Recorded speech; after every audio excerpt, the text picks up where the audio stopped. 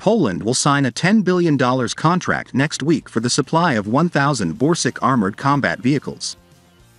Borsuk armored combat vehicles will have an Israeli-made Spike anti-tank missile and an American-made Bushmaster cannon.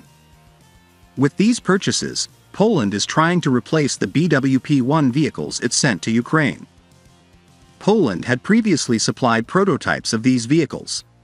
Borsuk IFV has the ZSSW-30 unmanned turret.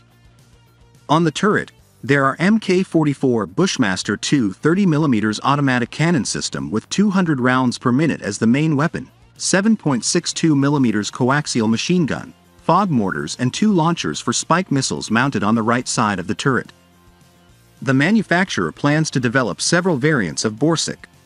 Preliminary tests, including water penetration and shooting tests for the vehicle's amphibious capability, continue.